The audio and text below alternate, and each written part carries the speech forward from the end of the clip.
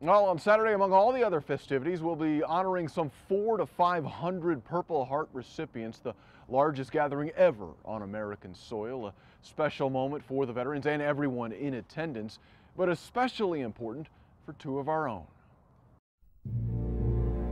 Always very honored that he represented our country and fought for our country and going through that.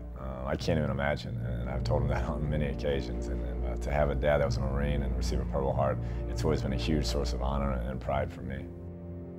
What do I remember about the military life of Guthrie Smith? Well, just how proud he was, of his service to our country.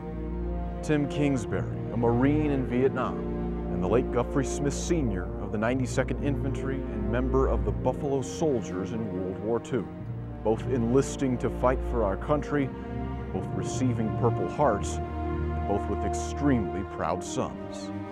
He volunteered, which makes it even more incredible for me, based upon the easy life I had. I mean, he chose to go fight for his country, and like I said, it's just always been a very big source of pride in my life.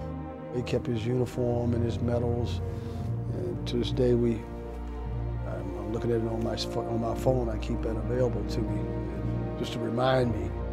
And it's some of those reminders, some of those lessons that have helped make these men and these coaches who they are today. In basketball, I've been able to understand, hey, if the point guard, here's your responsibility. Now if you do your job, just do your job. You don't have to worry about what the shooting guard does, what the power forward does, center. He's got a job to do. And even my dad would always talk about that. This is when you get in trouble, son, when you try to do your job and somebody else's job. Those are the things that have helped me in my coaching and teaching. Nothing is too bad at work on a daily basis compared to what he's been through and what he went through and fought for this country. I think it'll be a special game for him, just knowing that there's so many of his peers are there that have been through similar situations to him and have fought for this country and are the reason we have our freedom. So I know it'll mean a lot for him to be there, and hopefully we can send it out the right way.